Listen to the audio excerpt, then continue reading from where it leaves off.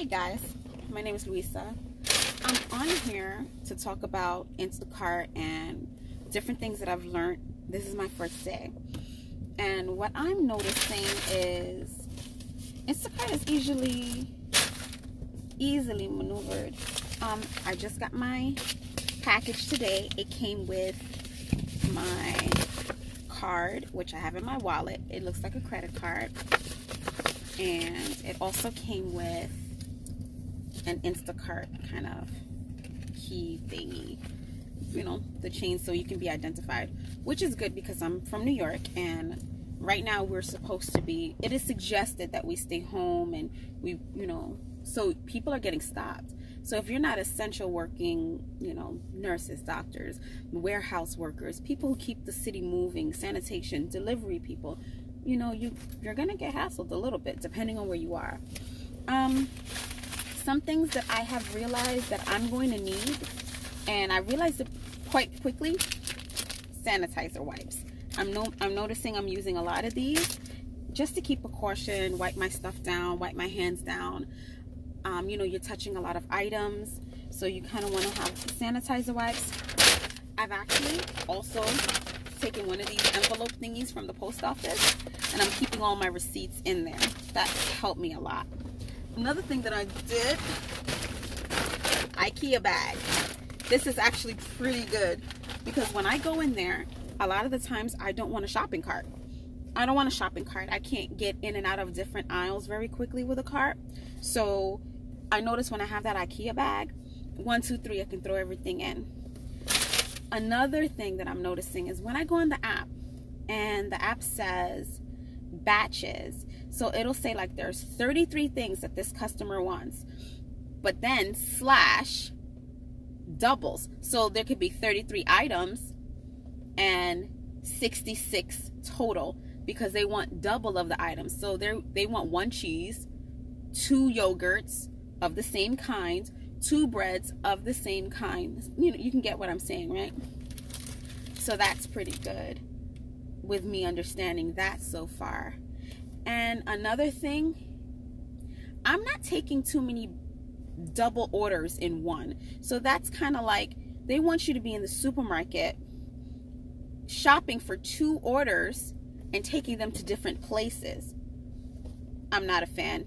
I'm not right at this very moment.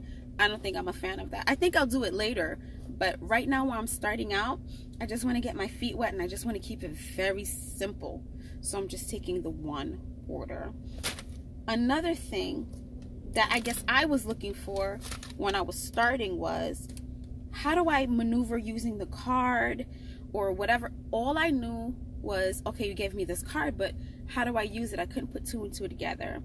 So what it was is, you get in the store, you scan the item that the person wants, and when everything is said and done, the money goes onto the card. You use the card that they've provided for you. So that was, I totally made it out to be more, you know, difficult and more complicated than it really was.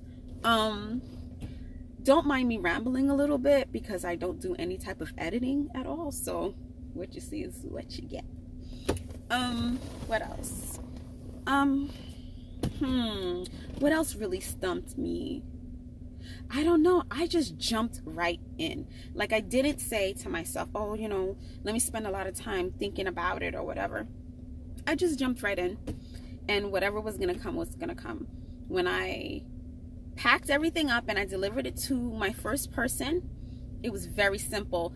They didn't even want to see me, and I was happy about that. You know, they wanted their groceries right out front, left it right out front. They literally put $5 in their mailbox with a sticky note that said there's $5 in the mailbox. Couldn't ask for better. Let's see what else stumped me a little bit. I did notice that people tend to come up to you when they see that you are shopping for Instacart and want to talk to you, but you're on a time limit. So it's like, you don't want to be rude, but you have to say, you know, I'm sorry, I'm just really in a rush right now, and kind of scoot them off. But then again, it kind of backfires, because if you have a referral code, if you tell people, you know, I work for Instacart and here's my referral code, you could get a little something, and they potentially get a little something too for signing up under your referral code. But personally, I'm just starting out. I kind of want to keep it simple, and then I'll branch out to more difficult things later. What else did I see that I really wanted to know but I didn't see when I was researching YouTube? Oh, okay. So I know that I like a certain area. I'm comfortable in that area. So what I did was I drove in front of the most popular supermarket in that area. And when I went online to see if there were any batches, lo and behold, there were a lot of batches for that area and for that supermarket. So there was no driving or whatever. It was like, bing, you're right there. So you can get those really quickly. Another thing that I just discovered was when you're done, like getting all your stuff, the word escapes me. And you remember we don't do editing around here. When you're done checking out, and you're about to leave, don't say that you're done with your delivery until you get in your vehicle. Because, you know, everything is so time related sometimes. So I don't say that I'm done shopping until I'm sitting in my car and I'm ready to head out to deliver the package to the customer. That's something else that I figured out all in one day. You know, I'm not the brightest, I'm not the slowest, somewhere in the middle. So for now, this is actually really helpful to me because I was kind of furloughed, and this has been like a godsend. In a way, I'm able to set my hours. I'm able to be in my vehicle, not so much exposed, and make money to be able to cover my bills and things of that nature. So Instacart came in at a very good time for me. If I figure out more things and I figure out more tips, which inevitably I will, I'll come back on and I'll shoot you another video. So this is Louisa signing off.